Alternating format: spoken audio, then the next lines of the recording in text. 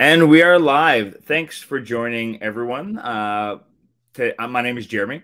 For those who are new to this and are catching this on the fly, so I'm doing this series of interviews with people who, like me, were in the success stories for the Forks Over Knives magazine, and so I'm really excited today to have our guest Andrea Sereda. Andrea has a pretty incredible story. She, much like myself, you know, suffered with childhood obesity, which led to some hyperthyroidism and type diabetes, non-alcoholic fatty liver disease, a whole bunch of stuff. And she went through that and came out on the other side, literally looking like a different person. So I'm super excited to bring Andrea in today and to talk to her. Thank you so much for having me, Jeremy. Thank you. So I don't even know where to begin. You got such a wonderful and crazy story. I'm sure you get asked about it a lot, but also incredibly inspiring. I'm really lucky that I started losing my weight before, like, I had a doctor knocking at my door and going, "Hey, you got some stuff going on." But so maybe just take us back to the beginning. At the beginning, like, tell us about how you got to the point where you decided you need to make a change.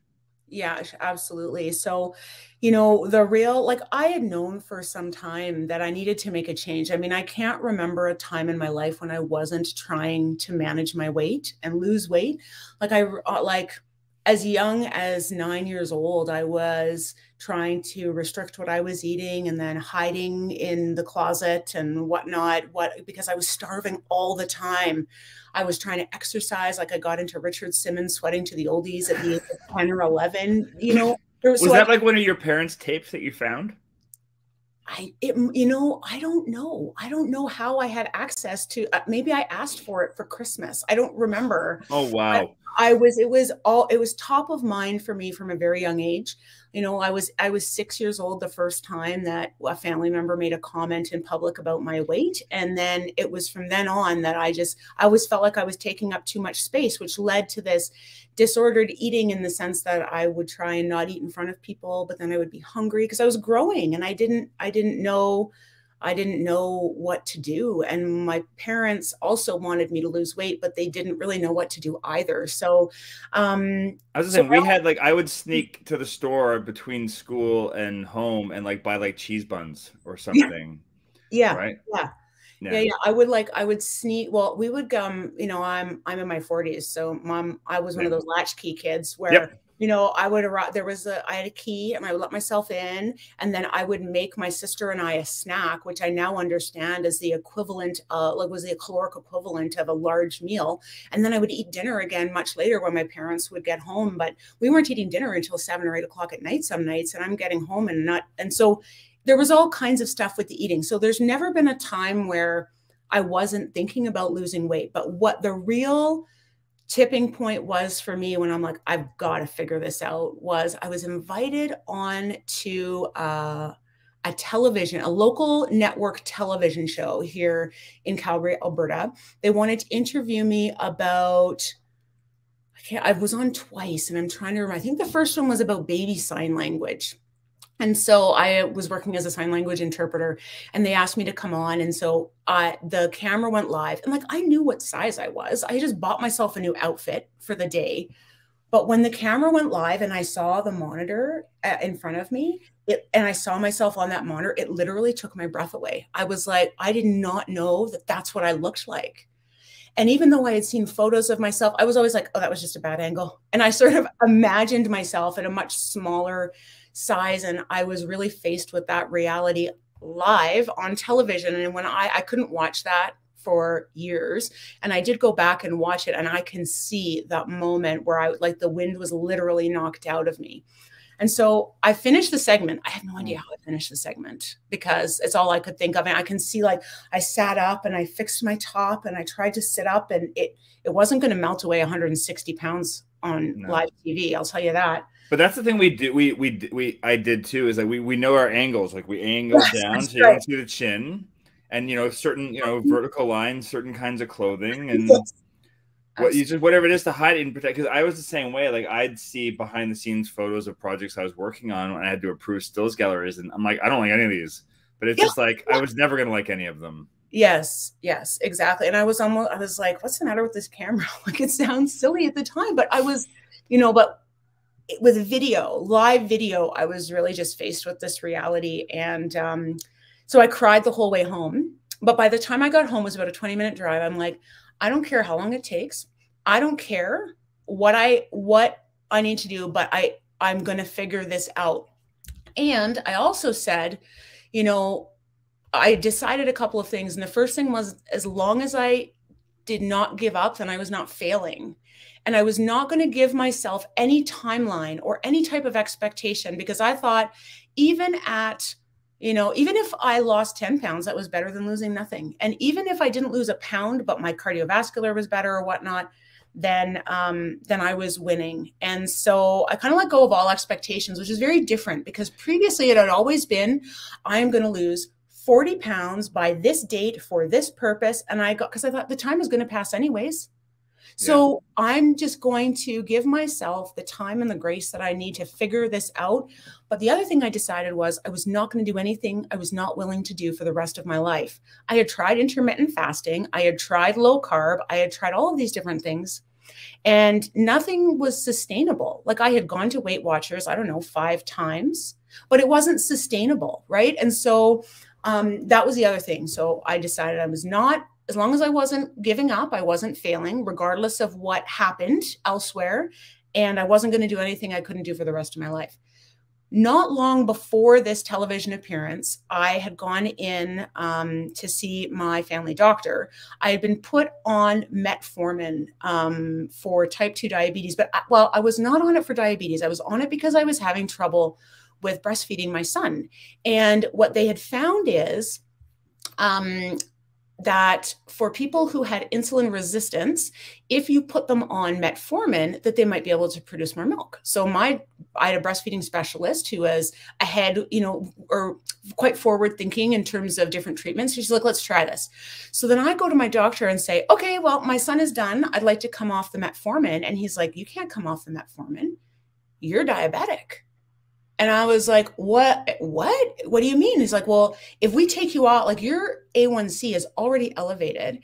If we take you off of this, you're definitely going to have type 2 diabetes. We need to protect your pancreas. You need to stay on it. So I'm 36 years old. I'm on metformin. And he said, you also have non-alcoholic fatty liver disease. And I was also struggling with mobility issues. There were some days where I struggled to walk because my joints were so sore. So these things happened in a very short period of time. And this is where I'm like, I am not going to be a 36-year-old on diabetes medication. Forget it. So it was sort of the culmination of those two events that led to me, like, just, I'm going to sort this out. I'm going to look back and see, like, so I should also share with you that I had not long before this, like 5 years before, finished my master's degree in social work. So I was working as a counselor, and I'm like, okay, on this car ride home, I'm like, okay. So I figured those two things out. Now, what am I going to do? And I'm like, you know what? Why don't you use some of the the behavior change strategies that you use with your clients? Why don't you try them yourself, right? So how about talking to yourself like you would a good friend instead of beating yourself up? You tell people to do that all the time. So instead of being like, why did you eat that? What's the matter with you? It's like, okay, you're having a hard day and you made a poor choice. What might you do differently next time? Yeah. Right? I try to really get away from black and white thinking. This food is healthy. This food is not healthy. Even this is good food, bad food. I took the morality away from food whatsoever and started thinking about, this is a healthier choice. This is a more filling choice. I tried to get rid of that all or nothing thinking when it came to movement. And I started, my husband had been at me for some time, because I went vegetarian back in about 2000 because I was feeling very unwell. And that was when I was diagnosed with hypothyroidism. And in a way, as a way to manage my symptoms, like my GI symptoms and my fatigue, I decided to try going vegetarian, because I read that the healthiest diet would be a vegan diet, but I'm like, that is too extreme. I can't do that. But when you are in your 30s and you are faced with things like diabetes and liver disease, it's like, maybe extreme is exactly what we need. And my husband had been saying to me, like, why don't we cut out dairy. And I'm like, because we were already vegetarian. Yeah. I'm like, well, that's just bananas. I'm a Dutch person. I am half built out of dairy food. Actually, it's, you know, I didn't think I could do it. He's like, let's just watch Forks Over Knives. Let's just see. And at the end of it, I'm like, I can't unsee and unlearn what I have learned. And so we started slowly. Like we said, okay, we're not going to just throw everything in the garbage, but we are not going to buy it. We're not going to replenish it. So once the sour cream is out, the sour cream is out, and that's it. So it wasn't a cold turkey thing. Yeah. We kind of did it. And then as we ran out of things, we just replaced them with non-dairy alternatives. Now, when I first went vegan, I gained 35 pounds because all of a sudden I'm like, well, those cupcakes are vegan, so they're healthy. And that is vegan, so I'll try that. Oh, and and I was eating all of these vegan foods, lots of mock meats, lots of processed food. And so I gained 35 pounds. And I'm like, okay, I'm doing this wrong because I thought mistakenly that, well, I'm like, vegans are thin. So, my mom is like, well, don't get too thin. Don't look like one of those gray-skinned, emaciated vegans. So I thought like weight loss was promised as long as I didn't eat, but that's not how it worked because a calorie is a calorie is a calorie. So I went back and I rewatched the documentary and I'm like, oh, okay. So low fat also and minimally processed also. So again, my husband, David, was incredibly supportive and he was like, all right, let's read. And at first I'm like, we're cutting out all the oils. And he's like, no, that's too extreme. So I started cooking my food on the side. I'm like, that's fine. You cook food for you and the kids, and I will cook mine separately. No, and we had the same thing. I would just prepare it slightly differently. And then he saw what was going on. And he's like, oh, he got kind of curious. He's like, okay, well, maybe I'll try that. And then he lost about 70 pounds as well. So between the two of us, we have lost like more than either of us weigh right now, which is just insane, right? And we've kept it off now for a number of years. Well, good for the two of you doing it together, because I think that's a lot of people's problems too. When they don't have the support of a partner or a spouse or anyone, it can be really easy to like just let one bad meal become a second bad meal, become a third. And it made all the difference because although I had to chuckle a little bit. So one of the other things that I did when I was trying to figure out where I went wrong with this whole gaining weight as a vegan thing, I started for a while to track what I was eating using a free app, MyFitnessPal, just so that I could learn a little bit better about the caloric value of food, which I never learned in Weight Watchers. Even though I was counting points and doing all the things, it didn't click for me and it didn't register for me. And I read this one book called The Diet Fix by Dr. Yoni Friedhoff, and it just made everything make sense to me. So putting that knowledge with the whole food plant-based diet, the weight just started slowly but steadily coming off. And I never felt deprived. I didn't feel hungry because I let myself have a treat every once in a while because I figured as long as I log it and as long as I know I am making an intentional choice, then it's fine. And so that's what I did. Yeah. And can I ask you, did you find yourself, because I went through the whole calorie counting thing too. And what I really liked about it at the beginning was that it was like, I saw it as like, oh, this is currency. And I only have so much money in my bank. Yes. And if I run out, I can't spend. I made that a rule. I'm like, you can, and I decided on how many calories a day I was allowed. Yep. I was like, that's my budget for the day. And I literally don't have it if I can't spend it. So, but my problem was, and what I'm curious about you is once I kind of got to, a healthy, sustainable weight, I went way too far, and I ended up like gaining like an extra or losing an extra 30 or 40 pounds from probably where I am now, to the point where people were like, you're that emaciated. Like people thought I had cancer. Like they thought I had gotten really, really sick. And of course, you know what it's like when I went from the point of same as you, where I was just, you get addicted to losing it. And you're like, and now I went from a double or triple X clothing size to a small. And for me, I'm just like, what a triumph. So the idea of like gaining weight back seems so counterintuitive to me. So it was hard for me to stop calorie counting because I became Yeah. so addicted to it. Yeah. And I don't know that you know what, I don't know that I became addicted to it so much as like, I actually found it quite freeing because Oh, at the end good. of the day, if I had it left in my budget, so to speak, right? Because I also love that analogy and I would use it with my clients and with myself. But the way that I looked at it was maybe like slightly different in that there are, you know, I looked at it as the calorie counting was all about checking the price tags of food. And this is what I got from the diet fix. And so it's like, I'm checking the price tag. Do I have enough in my budget to spend this? Now, there are some days where if we were talking about money, there might be a big splurge and it would totally be worth it. And then there are other days where it's not worth it. And depending on what our goals are, we may choose to make that splurge or not. So I never looked at it as this is my ceiling. So let's say, you know, my goal was 1,500 calories or whatever, right?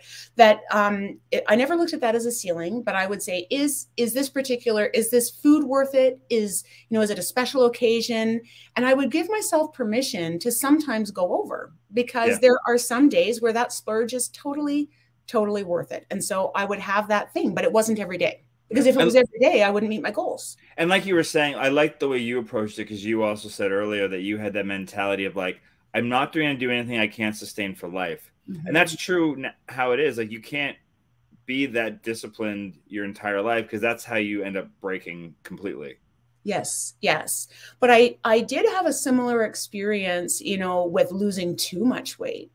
And my doctor was like, okay, you need to stop because so I'm about 5'9", 5'10", and I feel really, really good at around 145. I'm not super big boned, despite the fact I was told my entire life I was big boned. I'm not actually big boned. So I feel really good around there, but I got into the 130s and people were like, you okay?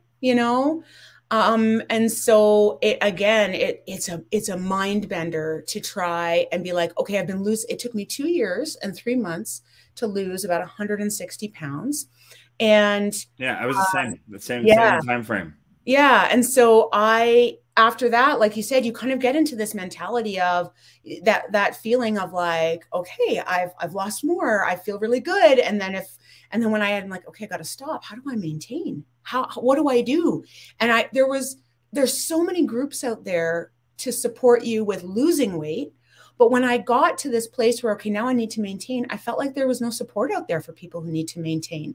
And it's a real mind bender to figure out, okay, so is it okay to gain a few pounds? And then I would get really anxious. Mm. So that was really, really hard. I found that almost harder than the losing weight because once I figured out how to lose weight, I'm like, I got this. I know what to do, but I did not know how to maintain. And so I would dip down too far. And I felt like I could never relax because I was either afraid of losing too much or afraid of gaining too much. And it's a fallacy that you can just maintain one number. It does fluctuate over time. It does go up a bit, down a bit. That's normal. But as somebody who has post-traumatic dieting disorder, I was freaking right out. Anytime I would lose too much or gain too much, and what a weird thing to be like, I have to stop gaining weight. I've never had this problem in my whole life, So what I did is I stopped walking, and walking was more for my mental health than anything else. So that was hard too, because that's what I was using to help with stress management, which helps with controlling how much one eats. Yeah.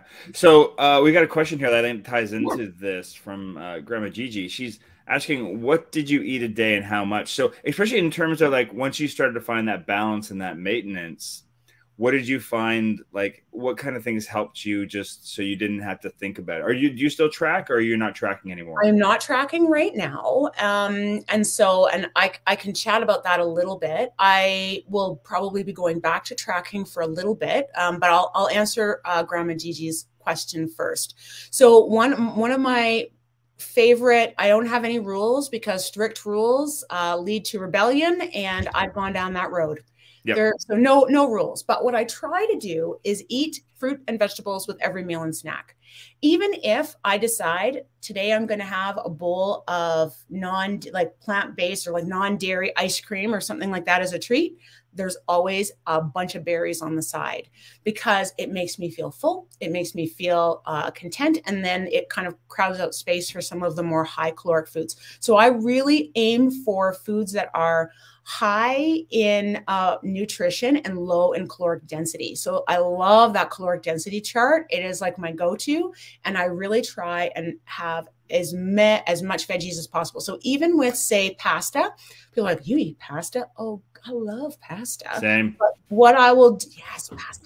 But what I will do, one of my favorite things to do is I'll put pasta and then I will put a handful of fresh spinach and then put the sauce on top, and it wilts the spinach just enough. And it is, I mean, spinach is a little tricky with these braces right now, but I chop it up and I love that. Or I'll add in peppers and mushrooms and zucchini, and I just try and bulk up everything. So what do I eat in a typical day? A really good day for me would look like oatmeal for breakfast with lots of fruit in it. Like, you can't eat too much fruit. You can't. That's what I would say to everybody. Too many fruit and vegetables, you can't. Your body will just stop you because you'll be bursting. Right. Yeah, exactly. It's self-limiting. You can't eat too many. And I love potatoes so much, so much. On a weekend, we'll make a nice big breakfast. I'll do a tofu scramble with lots of veggies, potatoes. I might even have a piece of toast on the side, a cup of fruit on the side. I love my coffee, so I will definitely have 1 or 2 almond milk or oat milk lattes in the day. And that for me, like when I've chatted with people before, I said, for me, it was the Java math that really made sense when I was contemplating rather, going plant-based. And someone said to me, well, you know, for one, or someone didn't say this to me, I figured this out. For one day, like skim milk latte, I could have 3 almond milk lattes, 1 skim milk latte, 3 almond milk lattes, same calories, sold. That was the first thing. And that was like one of the bigger things for me to figure out was, how can I have my coffee? Because I love my coffee. Yeah. For lunch, I usually have leftovers from whatever we had the night before. My husband and I both really love cooking. And so we try, and we don't do meal prep, but if we're going to make, say, roasted veggies, at the beginning of the week, we make quadruple what we think we're going to eat in that meal. And then those roasted veggies go on, and I also make a big pot of grains. So that way, quick lunch for me, because I work from home, is some, say, brown rice with a bunch of roasted veggies and a drizzle of garlic tahini sauce. Delicious. So lots of leftovers, sometimes soup, sometimes, but when I say a salad, right?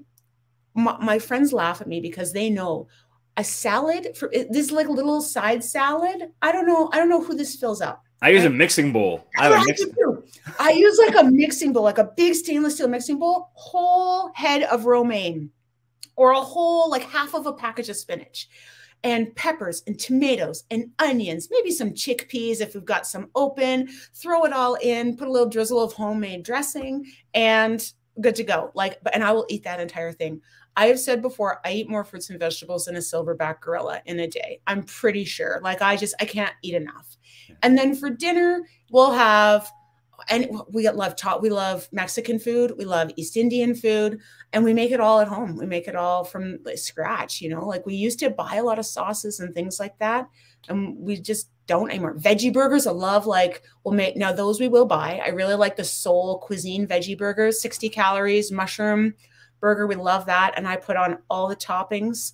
And then we'll do dry roasted potatoes. Like, we just roast them on parchment with a little bit of seasoning. They're already wet. The spices stick. We don't need oil. If we really feel like we need it, we'll just do a quick little spritz. That was another book I really loved, was Reversing Diabetes by Dr. Neil Bernard. Mm-hmm. And he really talks about using cooking sprays and things like that instead of oils. So we do that. That's kind of what I'll eat in a day. And then I almost always have a nighttime snack. Nice. And I'll add on to your pasta thing before you mention what your snacks are. If your water's boiling, cut up some broccoli. Yes. Throw it in while the pasta's still cooking for the last 2 minutes, and it cooks perfectly. And other vegetables can go in there too, right? Great. It's the fastest thing, and it's already done. That's a great tip. Yeah, I love that idea. And we've started taking like silken tofu and Mhm. blending it with tomato sauce to make a rosé sauce. So it Nice. adds your some nice fat and some nice protein into it too, and it's quick. You just do it in a little hand blender or Yes, yes, yes. so fast. One of the things that I did is I took a plant-based cheese and milk making workshop. I've never made plant-based milk, mostly because I don't know how to count it for my tracker. But we make a sunflower seed cheese, so to speak. It's like almost like an Alfredo sauce. But it's you can also use cashews, but we can't send them to school. So for the kids, we like to use the sunflower seeds. It's also less expensive, and it cooks up beautifully. We use it as Alfredo sauce. You can thin it and put it on top of a lasagna or a pizza, and it will actually broil and brown in the oven. And if you make it a little bit thicker, then we've added before fresh rosemary and dried cranberries, and it's almost like, well, I call it Vorzon cheese, vegan Vorzon cheese. It is so good. Do you have a link for that I can throw down in the description later on? I will, yeah, I will get one for Send you. it to me and I'll throw it in there. So That's someone okay. else, Kimberly, is asking that you mentioned you stopped walking. Did you replace that with another routine?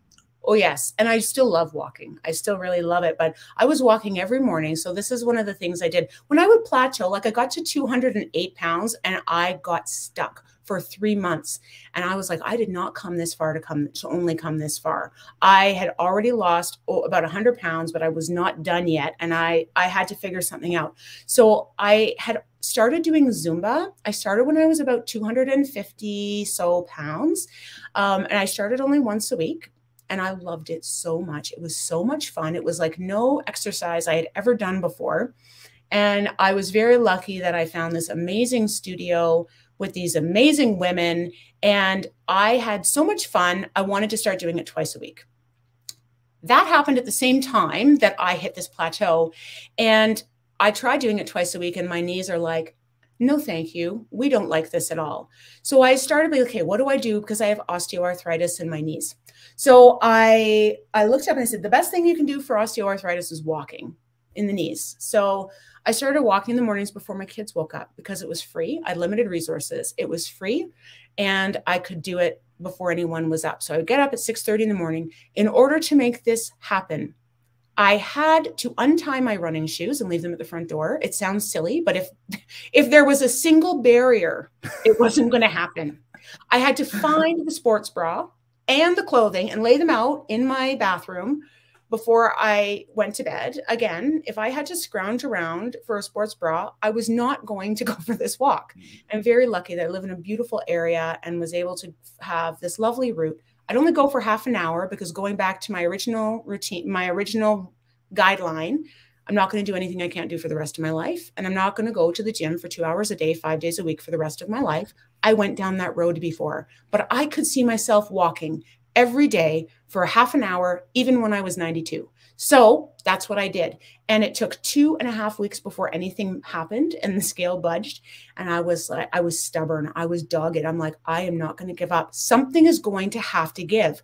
And if you look at my progress, you can tell after 2 weeks of when it started, because my weight just went, and that was it. The rest of it came off. So I stopped. So I had increased my Zumba because I had lost the extra weight. My knees were happy. So now I'm going to Zumba 3 times a week. And you're enjoying it. And I'm loving it. And I'm going to a HIIT class once a week. And I was still doing my walking because for me, it was almost like a moving meditation. Put on music, go down to the river. I would stand and have a moment of gratitude, just like, just thank you for the day. Thank you for whatever. And things I was grateful for, things I was hoping for, just a moment, right? It wasn't anything profoundly spiritual. It was just, and I would look at the pelicans and I would look at whatever and look at the trees and then go back and I was ready to start my day. So when the doctor's like, you got to stop walking, that was hard and I really missed it, but I wanted to continue to do the other things that I was loving so much. And so I kept those things and actually became a fitness instructor. So that's a really great way to ensure that you always show up at class. So what a crazy thing that you went from somebody who had days where you weren't sure you could walk because of your physical ailments from your weight and health and whatnot to now like instructing Zumba and inspiring others.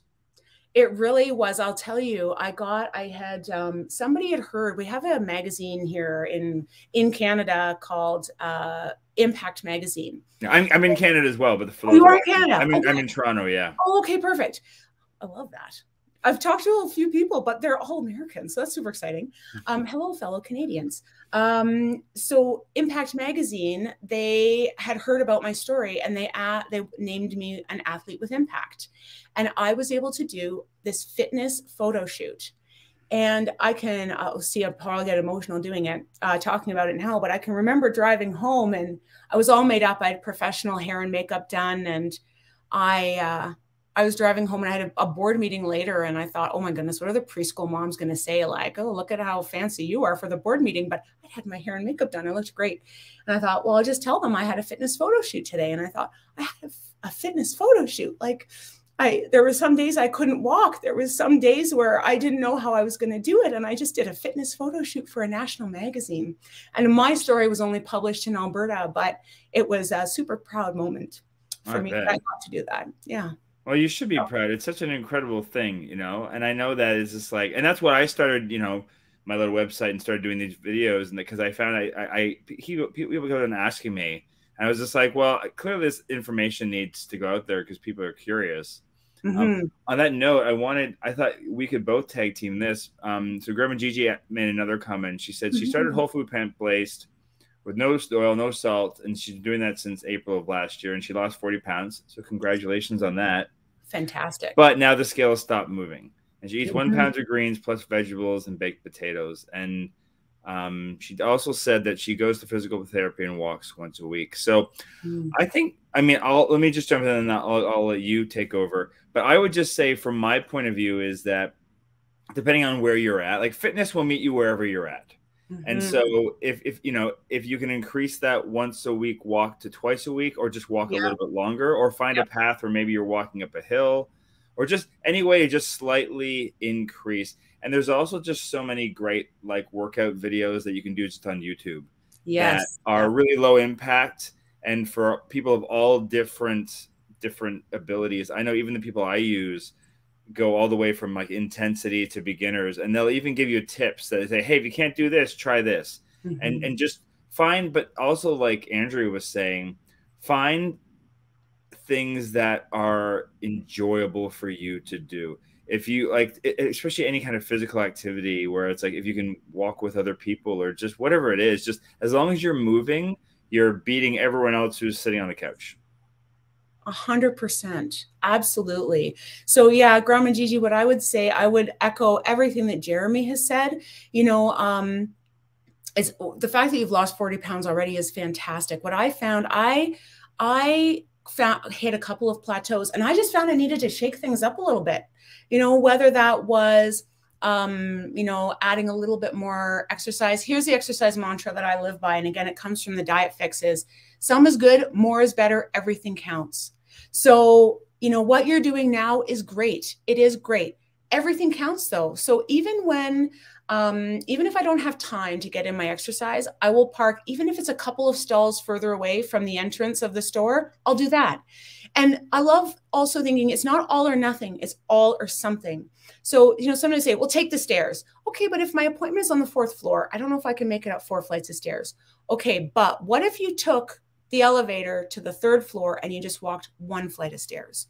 What if you took the elevator up, but you were able to take the elevator down, but you were able to take the stairs down? And if you can't do the whole 4 flights down right now, that's the other thing. It was my favorite word, is yet. If you can't do it yet, start where you can. Do a little bit more every day. I didn't start by doing 30 minutes a day of walking. I started by walking to the mailbox and back, and then walking around. That was 5 minutes. Then I bumped it up to 10 minutes. Then I did, you know, a little bit more until I'm like, okay, 30 minutes, but I don't want to go beyond 30 minutes. Sometimes on the weekend, I would do a 45-minute walk, take the scenic route back.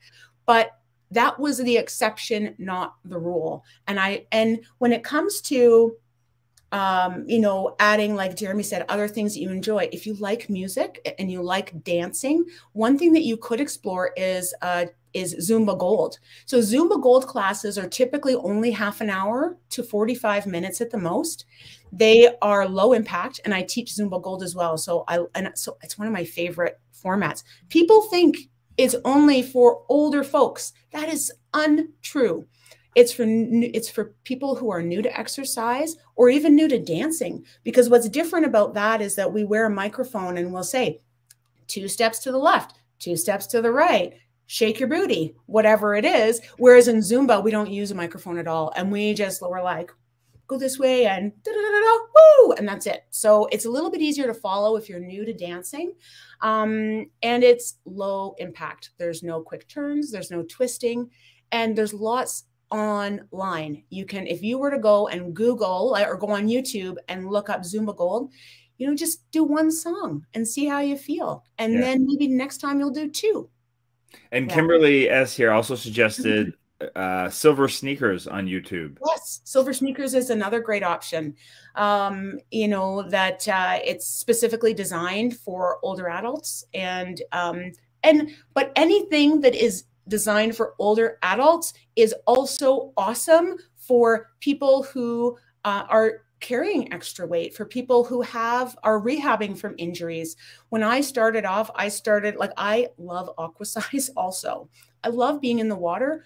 It was me and a bunch of grandmas. I didn't care. I was overweight, my joints hurt, and it was the only way that I could get moving. But making it fun really takes the work out of workout, and then it just becomes something that you look forward to. And the other thing I would say about the fitness piece is, let's say that you go and try a silver sneakers class and you're like, that wasn't for me. Well, maybe try a different one, because all instructors are very different. They give off different energy, different vibe, and you may not jive with one and you may love another. So don't give up. You've come so far. 40 pounds is amazing. It's huge. It's huge. It's like, if you haven't done it yet, this is super fun. I used to do this all the time. Go to the grocery store and try and pick up a 40-pound bag of something. You might have to go to the kitty litter section or the dog food section, but I used to go and pick up a bag of 20-pound potatoes. Go pick up 2 bags of 20-pound potatoes. That's what you've lost. That's incredible. So, I was thinking about because I, same as you, I lost 160. I lost 180 at one point. Wow. And I picked up, and both my kids at the time together weighed 180 pounds when they were little, around that time. Yes. I picked them both up and tried to walk up the stairs with them, and I couldn't do it. I made it barely, but I went, and I was like, how did I do this all the time? And then sometimes I'd carry them too. But I loved your, the way you're phrasing it, this idea of it's like sneaking vegetables into your food, sneak movement into your day, just like that extra flight of steps, park a little further away. Yes. Whatever it is. And what I learned is that there are people who are natural movers. I think of my Aunt Pat. My Aunt Pat was 100 pounds soaking wet, but the woman never sat still. She was constantly up. She was moving. She was puttering. She was doing things. And I kind of thought that that's who I was until I got a pedometer and realized that I'm basically a sloth. If I do not intentionally exercise, then I don't really move that much. So for me, I needed to be very intentional, schedule my exercise in, make a plan, untie my sneakers, find the sports bra, or it wasn't going to happen. Whereas there are other people who just naturally park further away, take the stairs. They may not need as much intentional exercise as someone like me. Yeah. So, yeah. I find I often, I'm a filmmaker, and so a lot of times I'm just working from home. I'm in development or post, and I'm just working from home. I found the best thing we did is we got a dog. Yeah, they're great health coaches. They're great because they look at you and it's like, dude, it's noon. That's right. We need to walk. The look he gives me if we haven't walked yet in the middle of the day is serious attitude. Yes, yes. Because it's guilt on a different level, because it's like, oh, that other living creature is relying on me. That's right. That's right. Exactly. And it kind of takes how do I say it? It's less about, okay, it's a chore, I have to do this for my health. It's like, okay, well, the dog needs to go out, right? So yeah, that is very, very true. Yeah. Yeah. Go ahead. So what would you say was the hardest part of your transition? If there was one. Yeah, no, there was. You know what? I think that what I had the hardest time with was people's reaction to my weight loss and and some of the comments that I got, and the way that I was treated differently, and not in the way that I might have expected. And I found that really hard. I didn't know how to respond to some of the things I that heard people were this phrase saying. recently that no one cares about your health until you start being healthy. Yeah, that's so true. That's so true. Nobody ever talked to me about how much extra weight I was carrying. Nobody ever talked to me when they saw me struggling. Sometimes they would make a nasty remark, but it was usually like sort of under their breath or something like it, but it was few and far between. And then it was like open season. When I started losing weight, people felt like they had open season to comment on what I was doing. I can remember people that I didn't even know that well, like, oh my gosh, stop. So what? Are you want to be a bikini model now or something? Like your leggings are baggy. I'm like, they're jogging pants. And who are you anyways to say anything? Like, this is none of your business, right? Like my doctor knows what's going on. I'm doing this in a very healthful way. And so I don't know why anybody cared so much. People would say, oh my gosh, you're so skinny, you're going to disappear. And I think that they meant it. Like, I think that they were trying to be complimentary, but it didn't feel that way to me. I think it just make people feel guilty about that they're not trying harder. And Maybe. so, and seeing people as yourself or myself, it's just a reflection of that. And it shames them in a weird that has no, in a way that has nothing to do with us. It's all about their own shit. You know? Right, totally. Well, but at first I didn't know how to respond. No, I had the exact same thing. I would sort of like bark back at them. And then I'm like, okay, I had that conversation, just like what you said, Jeremy, like, okay, it's more about how they're feeling about themselves, nothing to do with me. Like, and so I got better at it as time went on. So, but I found that it was unexpected. Like so there was that. And then the other thing was just dealing with the anxiety of gaining weight. So,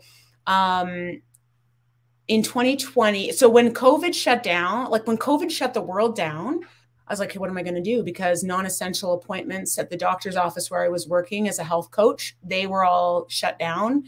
So all the facilities I was teaching at, those no longer work. So I really, really quickly figured out how to set up a studio in my house. And I started teaching fitness classes because I was so anxious about gaining the weight back. And so I'd already gained some weight because I started doing some body weight, like HIIT classes, and I was gaining muscle. So That's good weight. Yeah, the good weight. That's really, really hard to convince somebody who has struggled with the scale for so long that it was good weight. Yeah. So that was kind of, but I'm like, okay, but your clothes still fit, your clothes still fit. And then in 2020, I tore my meniscus teaching. I was teaching 10 classes a week at home. And I tore my meniscus in my right knee. I'd already torn it years before, but I didn't get any treatment for it because I thought they were just going to tell me I needed to lose weight.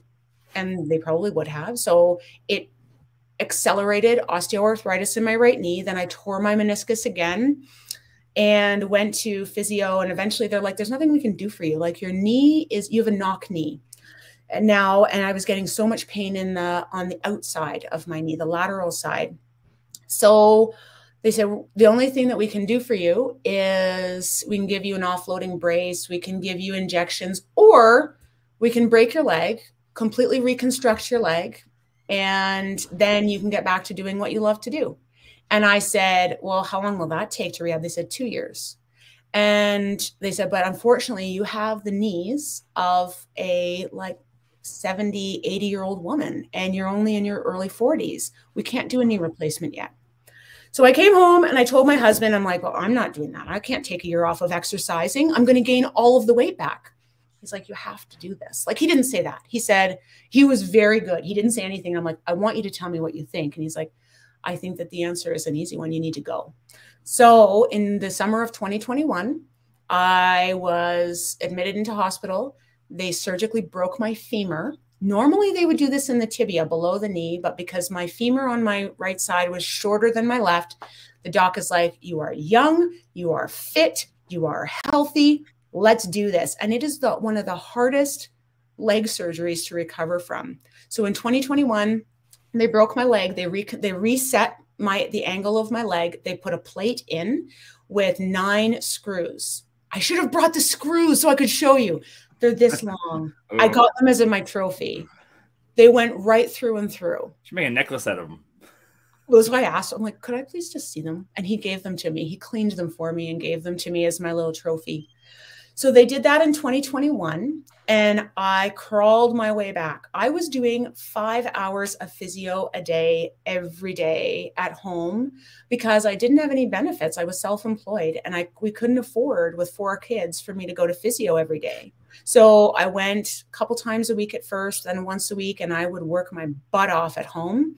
And my physio's like, I've never met anybody who works harder than you. She's like, my concern with you is you're going to overdo it. And so then I got back to teaching finally, and I started in a chair. Grandma Gigi, I started in a chair. That's what I did to come back. I would do a Zumba Gold class, and I would just sit and I would do the arms and a little bit of legs, and then I would do one song on my feet and the rest in a chair, and then a little more on my feet, and then the rest in a chair until I could do the whole thing on my feet. And then I got back to Zumba modified. And then was it a year ago now? Oh, yes, a year ago next Friday, I had an appendicitis. And I couldn't even do physio, not even my bike, for 6 weeks, because they also found a hernia. Ooh. So they fixed the hernia, they fixed the appendicitis, could do nothing for 6 weeks. And then in June of last year, they went in and they took out the hardware.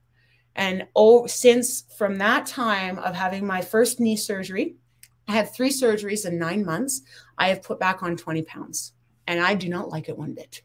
I just don't, you know what, it's fine. People don't even really notice too much, but I notice and I feel the difference. I feel it in my clothes. Same. Feel it. I have a couple of shirts that don't fit after Christmas, yep. And I've slowly been coming back down after that holiday weight.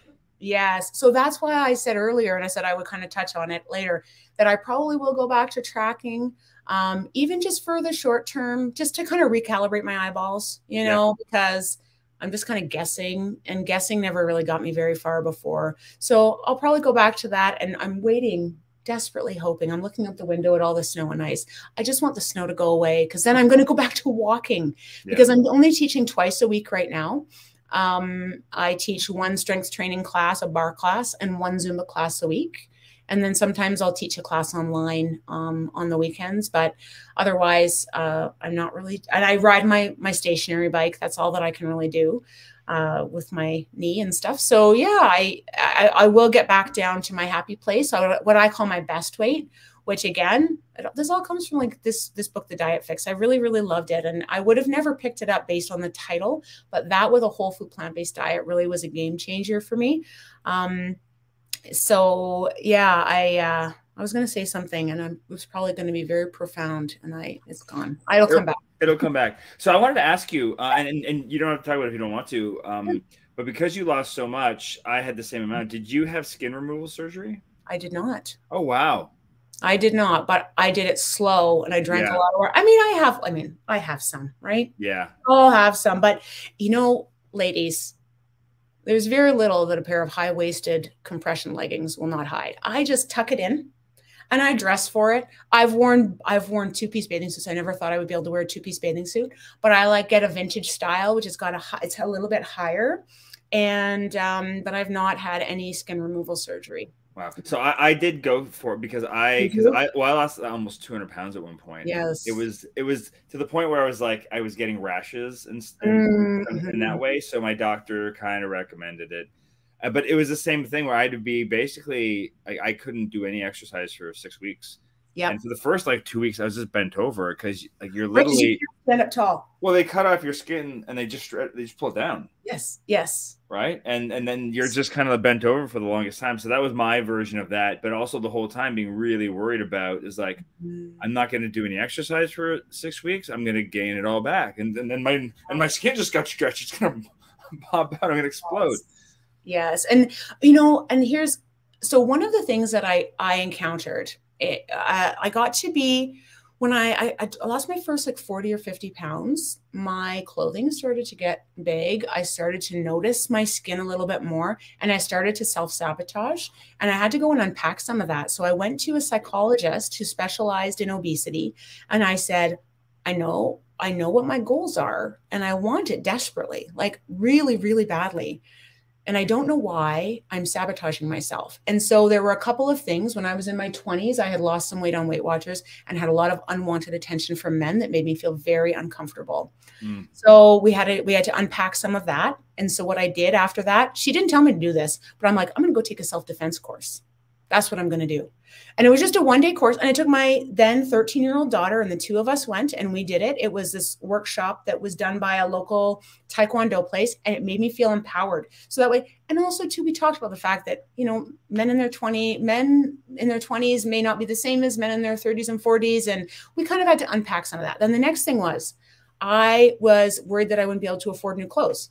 4 kids, 1 income. How was I going to afford? She's like, just go to Value Village or go get a pair of secondhand. You only need 1 pair of pants while you're losing, 1 pair of black pants. And then you don't need a lot, right? And so just make sure that you have 1 pair of pants and a couple of shirts. It doesn't have to cost a lot of money. Okay, so we sorted that out. Then the last thing was the skin. I was really worried about excess skin.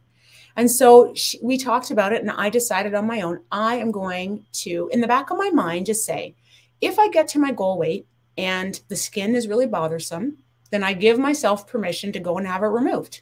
And I will decide when I get to my best weight. That's what I was going to say, my best weight. Remind me of that, Jeremy. I'll come back to that. That I can go and have that done. And I even spoke with somebody that I know that had gone through the process of having, I think they call it a penectomy, that to have the tummy done. And she talked to me about that. So in the back of my mind, like my husband was always like, no, you don't need to do it. You look fantastic, da, da, da, da. But it just gave me some comfort to know that that was always an option. And then I would decide once I got there. And then I have to have my gallbladder taken out. And I remember the first thing coming out of recovery, same thing, right? You can't sit up. And it was done laparoscopically. The first thing I said is, I'm not getting my skin removed. This is too painful. Yeah. I have like mad respect for people that can go through it, because it's not, I've heard it's an incredibly difficult recovery, especially initially, like just to not be able to sit up. But the woman I spoke with said that for the first 30 days, it was hard. And then after that, she hasn't regretted it a day in her life. No, I'm glad I did it. But it's like you're wearing bags, and there's just, it's the whole thing. Because I still have like giant love handles at the back because they go around so much because you're lying down and passed out. So same thing with my arms. It's all over other places. But for that, it was mostly just it was gross. It was getting weird. Well, so you wanted. It's weird. It's the worst for me on my upper thighs, to be honest. And that's the part that I'm most self-conscious about. The rest of it's pretty easy to cover, but I've decided, you know what? I have earned this skin. I have earned it. And if anybody is going to go, you know what? Ew, your skin, I'll say, well, that's your problem, because I worked really hard for this and I don't really care what you think. So there. So best weight. So this is what I work towards, my best weight. And again, this comes from the Diet Fix. My best weight is whatever weight I am when I am living the healthiest life that I can enjoy. Not tolerate, but enjoy. So if I do not enjoy going to the gym 7 days a week, then that is not my best weight. If I have to cut my food back and my calories back so much that I can't go out with my friends and I can't have a glass of wine and I can't have a piece of cake that we make for my son's birthday, then that is not my best weight. And if my best weight is slightly elevated, but it's maintainable, then that is just fine with me.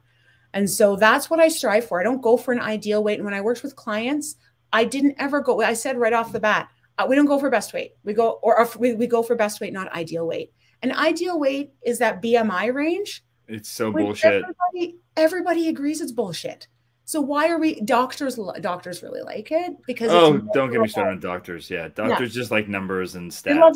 They love data. They love data, right? They love something very measurable and tangible.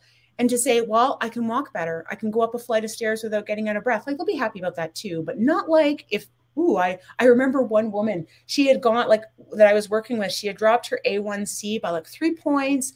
Her BMI was down a few points. They were absolutely thrilled. Well, she had 1 million successes before we ever got to the numbers shifting.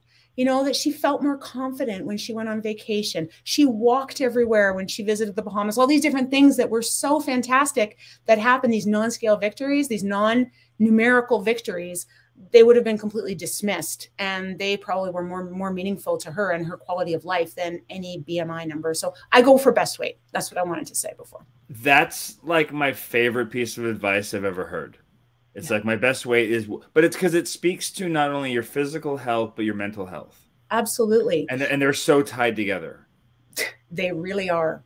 And that's what I do for a living now is I'm a rehab specialist, and I work with veterans, and I love it because I work in this program where we look at the whole person and wellness for the whole person. You can't tease apart physical health and mental health. One affects the other. Yeah. And vice versa. So, so I'm really doing health coaching just with a very specific population. And once I figured that out, it was, like I said, that the walking was never about burning calories for me. And that's the thing I would say about the moving your body piece. Don't think about it as exercise. Don't think about it as, something I have to do, but something that you get to do, and because you can, right? Not everybody has that ability to do it. And if you can do it, like I do it, I never ever walked to burn calories. I walked to improve my arthritis, and I walked, and then I very quickly realized how much better I felt throughout the day. I felt more energetic. I felt more relaxed. I was better with my kids. I was better with my husband. I was better with everything at handling stress, period. And that's why I did it. So it really is about finding your best weight and a life that you love. Love it. All right. So just as we start to wrap up, what are your go-to tips and tricks for either losing or maintaining weight loss? So I would say my number one tip is don't do anything you're not willing to do for the rest of your life, because you could white knuckle through anything for 2 weeks, and you might even see a pretty drastic weight loss. And then someone's going to have a birthday party, or you're going to get invited to a restaurant. And so if you can't do something for the rest of your life, don't even do it now, because you're just going to get frustrated, and then you're going to burn out faster. Yeah. And what we know from the research is that weight cycling, that lose gain cycle, is far more detrimental to our physical and mental health than maintaining an elevated weight. We know that. It's in the obesity literature. So, that's something, and just talk to yourself like you would a good friend. Give yourself some grace. You don't have to be perfect. I just try to do my best at any given moment, any meal. And what I found is that giving myself that grace goes a lot further at me achieving my goals than being hard on myself. It doesn't work well with kids, and it doesn't work well with us either. To reprimand ourselves, to like that feeling of guilt and shame, just let that go. We can make mistakes, and here's the big thing. You don't have to be perfect 100% of the time. And that's been my real aha moment since my surgery, is that I didn't gain the weight back right away. Part of it too was my braces. I'm not going to lie. It sounds silly, but having braces, which I got, I want to say 8 months ago, makes it really hard to eat a lot of fresh fruits and veggies. I can't eat raw carrots the way that I used to. Everything has to be softer or cooked. Kale and everything else gets stuck in here. And it's that I think has almost contributed to my weight gain more than my surgery did. But what I figured out is if I were to walk during the nice months and just ride my stationary bike in the winter months, I bet you I would be able to maintain my weight without a whole lot of effort. So that's what I'm going to try this year, is once the melt comes, I'm going to start walking again, just half hour, 35 minutes or so. And on the days when it's not so nice, just do something, whether it's dancing in my kitchen, stretching, playing with my kids, even cleaning and all of that stuff. It all counts as movement. Think about thinking about movement instead of exercise. Yeah. So, yeah. All right. Last one. 3 for eating whole food plant-based, 3 essential kitchen tools. You only get 3, like Desert Island. Okay. Really good Japanese knife. Love my Japanese knives. My husband gave it to me one year for Valentine's Day. Told my mom, she's like, that's pretty weird Valentine's Day gift, but it's one of the best gifts I've ever got. Really good Japanese knife. We do so much chopping, So I would say that. I would say a rice cooker. I love my rice cooker so much because I make quinoa, I make rice, and I just set it and forget it and walk away. You're going to make me just pick one more? I will say, if you want to adjust it, because like we don't have a rice cooker, but we have an Instant Pot, which is basically the same thing for us. Yes. Yeah. So, well, we could say Instant Pot slash rice cooker. Rice cooker. I'll give you that. You can have that. Okay. Because I did have an Instant Pot, but I was only making like 2 recipes in it. So I gave it to my neighbor. Oh, we use ours daily. I know of some people on a whole food plant-based diet that have multiple. They have a couple on their counter. For oatmeal, it makes the best oatmeal I've ever had. Really? It's perfect every time. Oh, Jeremy, now I want my Instant Pot back. I'm going to go knock on my neighbor's door. Excuse Maureen, me. if you're watching. No, I'm just kidding. You can keep it. And that we have a Ninja, which is like a Vitamix. Also love that. So that's what we make our plant-based cheese in. We make our curry, like we make a bit of a jalapeno ginger paste and garlic paste in there for our dishes. We use that quite a bit. I would probably be pretty sad if we, but then there's the crepe maker. No, because I could use a frying pan. I'm good. I'm going to stick with my Vitamix Ninja. We really love it. I use it to make dressings. I use it to make crepe batter. Yeah. They're very versatile. I think for sure, if you're eating whole food plant-based, you need something that processes food, whether it's a blender or an actual food processor. Because it's just, textures, creams, nuts and seeds and things just need to be mixed together in different ways. And you can't do it with a whisk, right? Like that's what I was going to say, maybe my stand mixer, because we do a lot of baking, but I could whisk that. You can use your hand. Yeah. I think of that too. I'm like, there are tools that my physical body, I can't do. That's right. No matter how much of a, I cannot chop the way a Vitamix or a Ninja can. No, exactly. So I think that those would be my top 3 because you're forcing me to pick 3, but I could have a top 10. Well, we could go on and on and on. That's right. Trust me. Yes. So thank you. You've been so generous with your time. This has been so great. So I'll you can email it to me and I'll add it to the description below as well. But just for the people that are still watching, where can they find you online if they want to follow you and continue on your journey? Yeah, so they can find me. So I'm Andrea Sereda. Andrea Sereda Coach is my Facebook. And that's my personal Facebook, and it's open to everybody. I haven't been posting as much as I was before, but we'll get back to doing that. I will be getting back to doing that shortly. We've had a couple of big transitions in our home. And then Journey Health Studio, I've got some stuff there. And then you know what I could do, if you like, Jeremy, is I will set up, just give me a couple of hours, but I can set up a code for anybody that's watching to get my cookbook for free. They can download it. And I've got I think I have the cheese recipe in there. I do, the sunflower cheese recipe, but I've got all of our favorite recipes that my husband and I have done is in there. And so if the people that are watching would like it, then they can download a free copy. Great. So for those that are watching this far after the fact, it's probably already down there. But for those that are watching right now, check back later tonight and we'll throw it up in there. Yeah. Well, awesome. This has been so lovely. Thank you so much for your time. And for those who are watching who haven't yet, please do leave a comment below, do a subscribe, all those things for more interviews like this and other things that we do on the channel. But Andrea, thank you for your time. I hope you have the loveliest of weekends. Thank you. And I hope you get to your best weight very soon. Thank you so much. I'm feeling confident that I will. You know what? The biggest lesson here for me has been patience and trust, and trusting that the whole food plant-based diet is the healthiest diet for me, and just being patient. That's what it takes. Patience, consistency equals success. At least that's the case for me. So it's an awesome note to go down. Thanks, Andrea. Thanks, Jeremy. Bye, everyone.